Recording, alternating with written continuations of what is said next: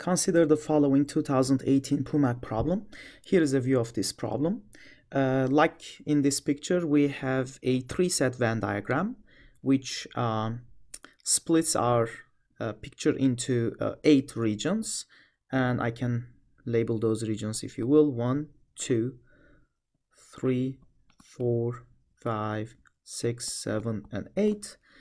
Then what we want is to color these 8 regions using 3 colors in such a way that we want to make sure that each color is used at least once.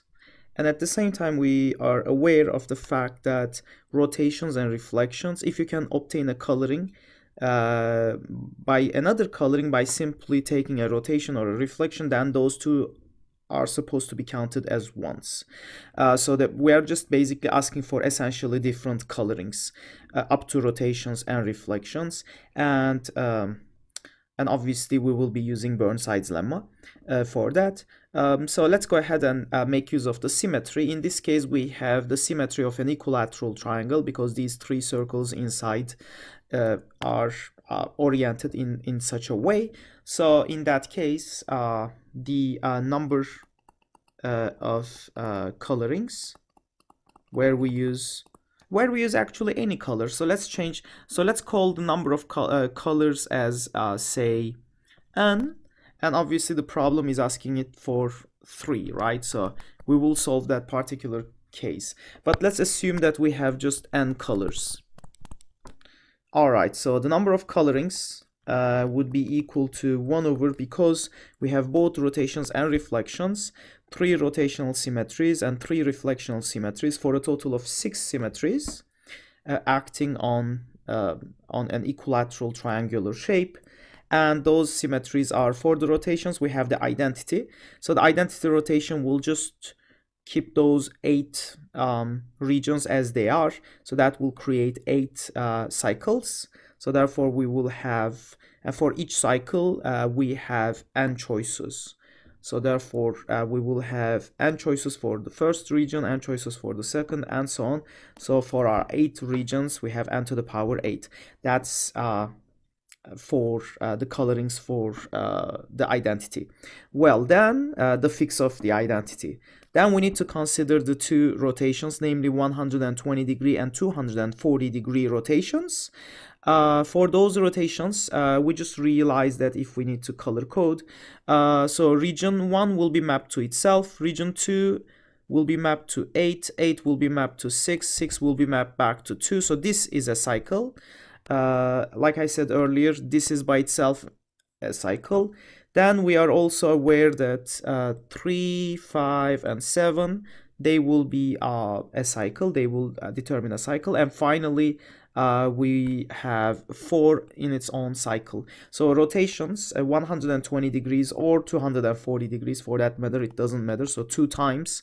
In total, we have 1, 2, 3, 4. 4 cycles. Each cycle has n choices of color.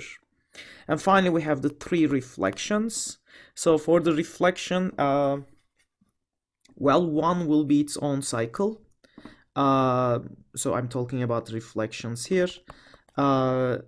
Let's just focus on the reflection, which goes like this, axis of symmetry like this, and we will just multiply it by 3 anyways. So therefore, 2 will be mapped to itself as well.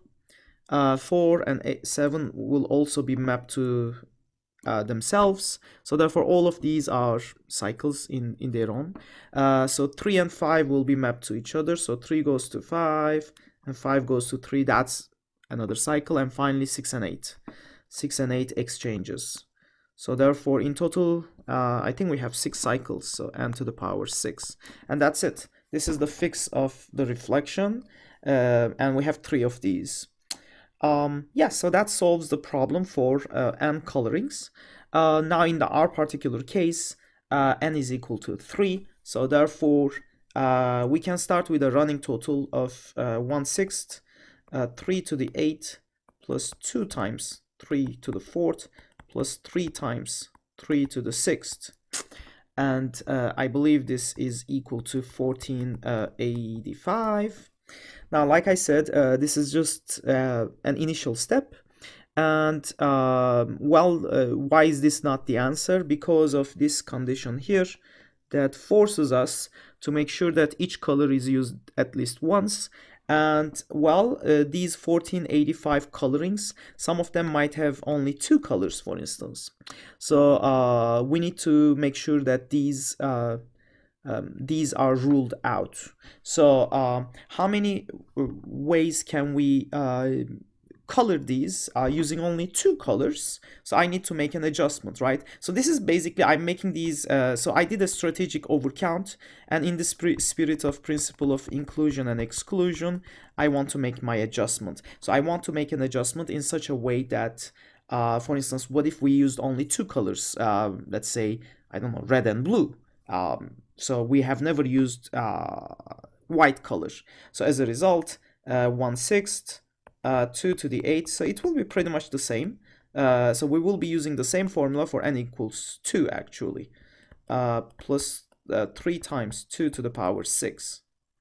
And when we do this, when we calculate this, I believe we get 80, but this is not the adjustment, so we won't just subtract 80 by itself, but we would rather subtract 3 times 80. And the reason being that we can have colors as, if we have 3 colors, we can have red and blue missing, or red and white, and blue and white. So we have 3, or if you will, we can say 3 choose 2. So which 2 colors is it that's missing, right? Awesome. So that's just minus 240. So therefore our revised running total would be 1245. But then we just realized that we subtracted too far, so we had an overcount here, but now we have an undercount. And the reason is that monochromatic colorings, where we use a single color, so have we counted those at all? So I know that I counted these once here, and then we subtracted them. So how many times did we subtract them? So we counted them once here. By the way, do we want those monochromatic colorings? No, we don't, because we want to make sure that each color is used once. So therefore, I want to make sure that in this count, I didn't include or subtract too many times those type of monochromatic colorings. I know that my 2 colorings are good. So like when I use 2 colors, my adjustment works. So these are all excluded. All these 2 colorings are excluded, but then single color things are more problematic. So therefore, let's consider the color, let's say all red. So everything is colored red. Well, we counted all red once here, so plus 1. How many times did we subtract here? Well, we subtracted once when we did red and blue. We subtracted once more when we did red and white. So far we subtracted it 2 times. Then we need to add them back once more at least. Does that make sense? So I need to make sure that I add all red once more. But then I need to add all blue and all white also once more, each of them. So therefore I need to add 3 times 1. So therefore the final count will be 1248. That's the final answer to this problem, and we're done.